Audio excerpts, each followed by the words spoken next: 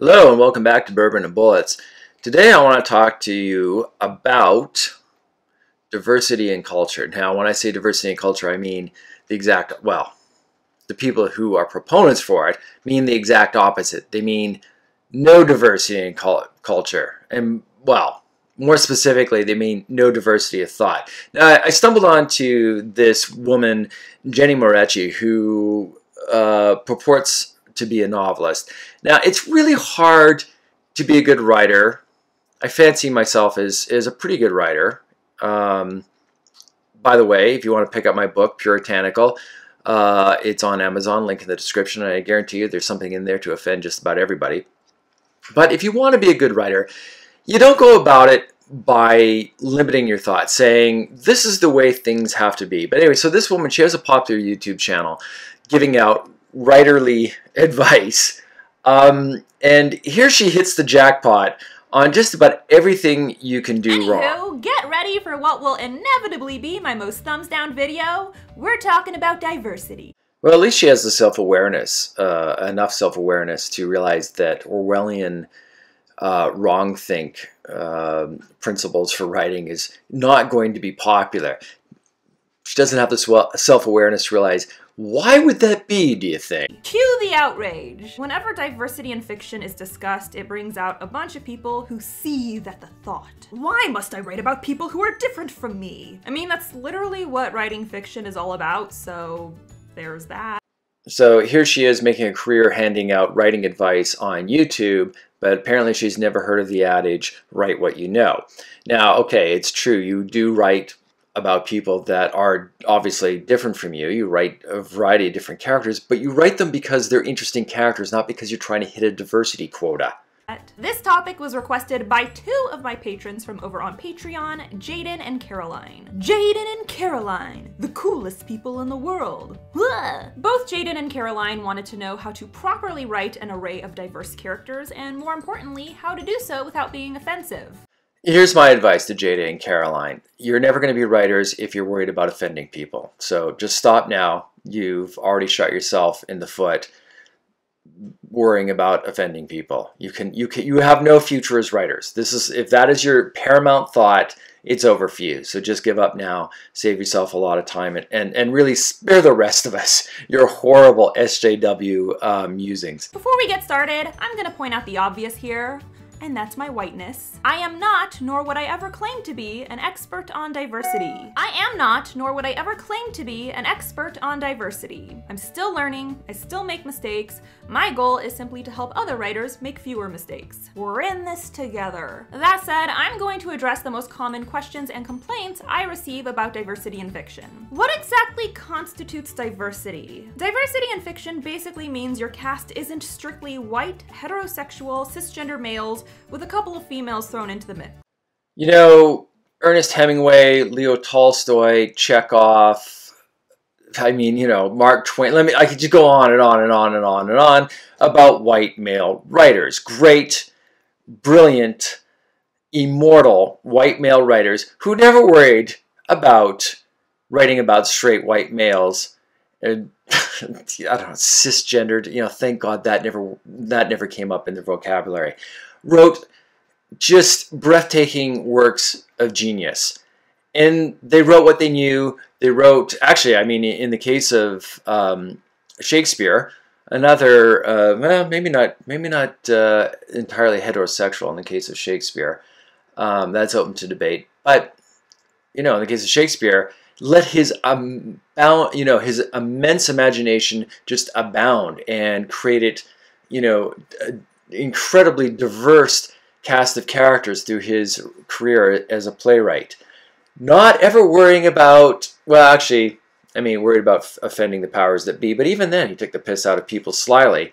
But that's how you do it. Not going about setting up these rules about, you know, we're going to have this character, you know, because she's Asian and a black and a gay and a transgendered, and Yeah. How good do you think the story is going to be when you're trying to hit diversity quotas instead of just, you know, writing a good story with interesting characters? You're including people of color, anyone on the LGBTQAI spectrum, different genders or gender expressions, including non-binary. You're also including different body shapes or people with mental or physical disabilities or illnesses. Did you get that? You can't even fat shame somebody in a work of fiction now. So I guess, you know, Jabba the Hutt would be out because, you know, we can't make fun of fat, grossly obese aliens or something. But then again, he clearly wasn't a feminist because, you know, Slave Leia. So I guess maybe you were allowed to make fun of him. But also Slave Leia. Man, I miss that. For the sake of brevity, I'll mostly be referencing people of color and homosexuality throughout this video, but please be 2000% aware that diversity covers far more than that. Be 2000% aware that diversity covers far more than that, just no straight white males. Why is diversity in fiction so important? The most obvious answer is realism. The real world is filled with a wide variety of people who look and behave differently from one another. There are rare situations where a cast of identical people can work, but 9 times out of 10, if you want your story to be believable, you gotta include a mix. The second and surprisingly controversial answer is representation. Everyone wants to see themselves represented in fiction, and for some reason, this really pisses people off. Why can't they just deal with it? They have been dealing with it forever. Okay, so now we get to the crux of the matter, and this obviously stems from her education at whatever god-awful liberal arts college she went to, and learned that, of course, dead white men are the, you know, the root of all evil. If people, you know, if people of different cultures and ethnicities, what have you, if they don't like, you know, largely European culture, then you know what? Create your own. Build, you know, create your own characters. They can be Japanese. They can be whatever, you know, whatever you are. But create your own. Don't denigrate white male writers because they wrote these great works of art. But this is the thing, of course, you know, to like, you know, Tolstoy, in my opinion, probably, I mean, you know, to say you have a favorite novel is always hard to say because, I mean, you know, how high is up. But I still believe that War and Peace, I mean, just in the broadest sense, it is my favorite novel, and it is just an incredible work of art. But of course, you know, in her book, it's like, well, but where are the people on the spectrum? Where are the people of color? Well, you know, so there you go. Not a good work of art. You know, it's a piece of crap because, you know, white male, heterosexual, Christian, can't have that. Where's the representation?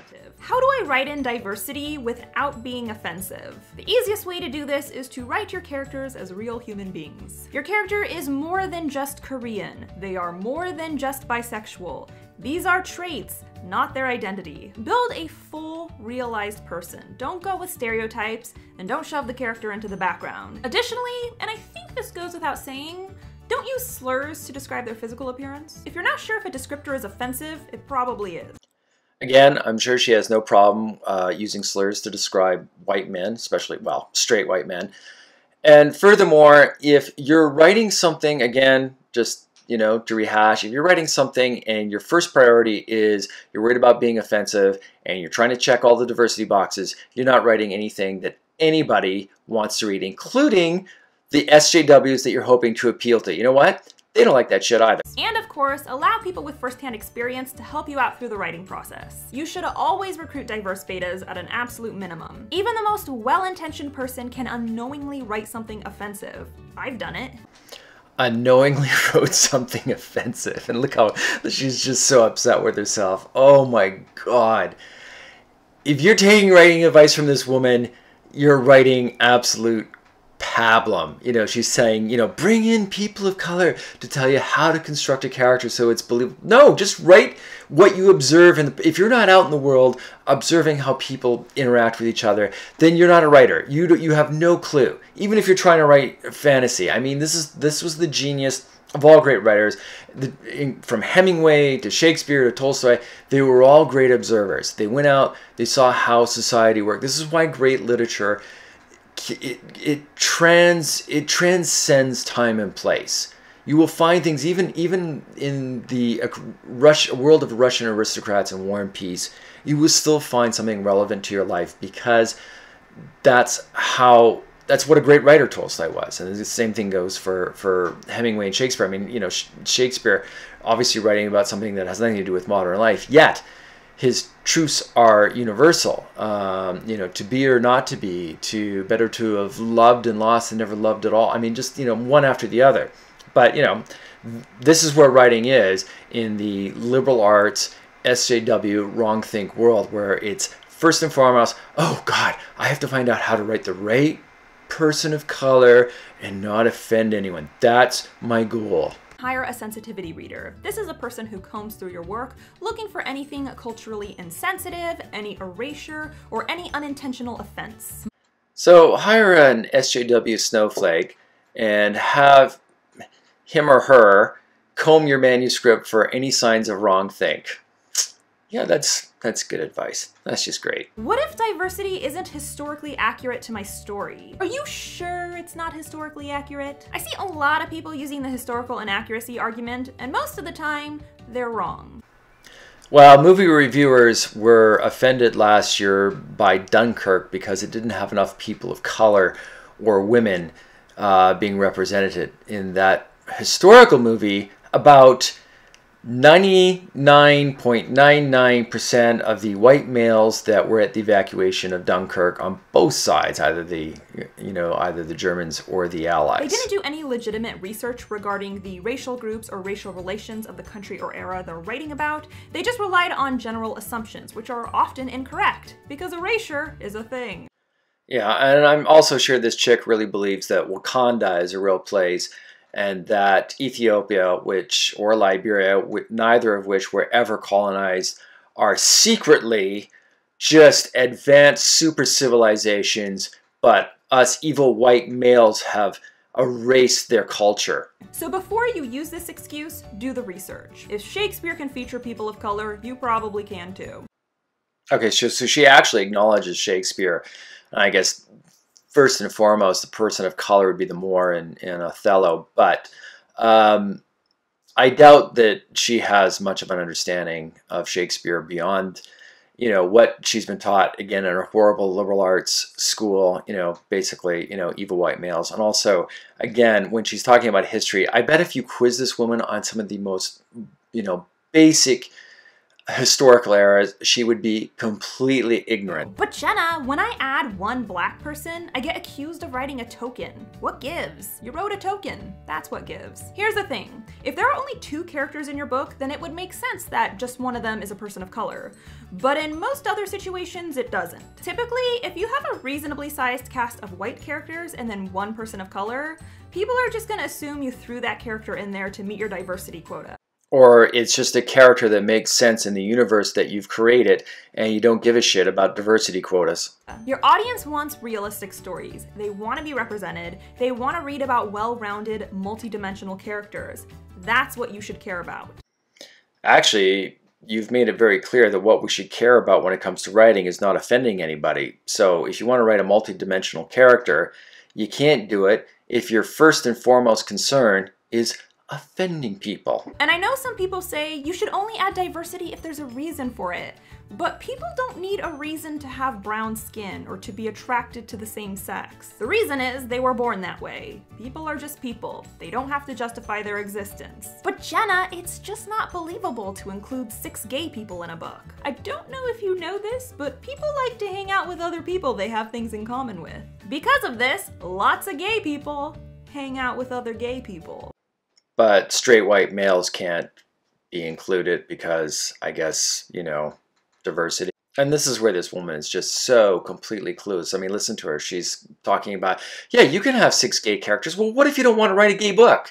What if it's something you have no knowledge about? But that takes precedence in her mind because, you know, we have to be inclusive. But it has, even though it has absolutely, you know, might have nothing to do with your topic or whatever. It's like, no, you got to hit those quotas.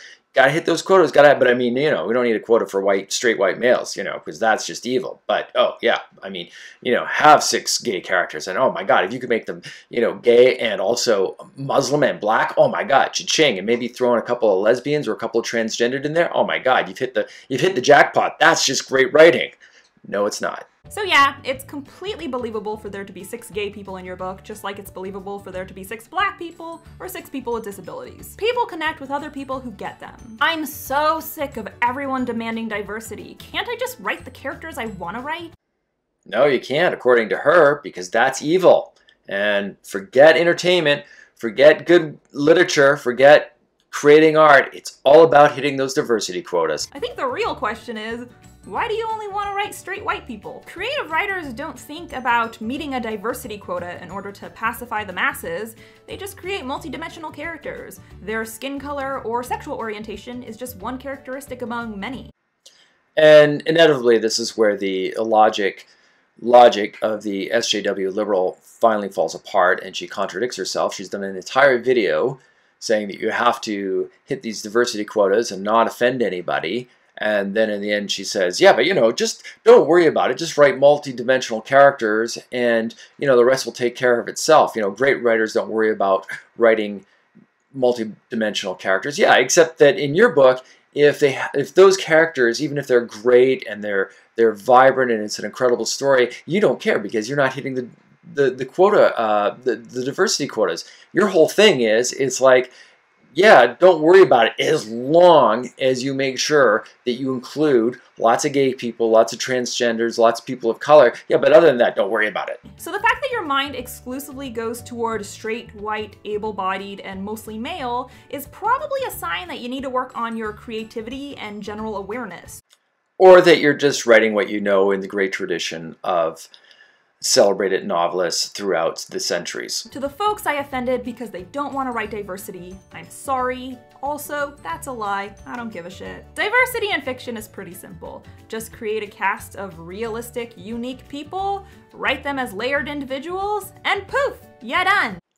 Well, no, I'm not offended. I'm just going to point out that if you follow this woman's advice, as I've said earlier, you're going to write terrible fiction. You're going to be writing SJW quota nonsense. You're not going to be writing the supposedly multidimensional layered characters that she thinks will come about from meeting diversity quotas and writing in a way not to offend anybody.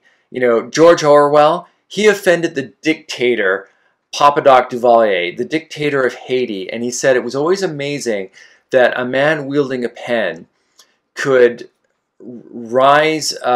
invoke the ire of a man with an army behind him.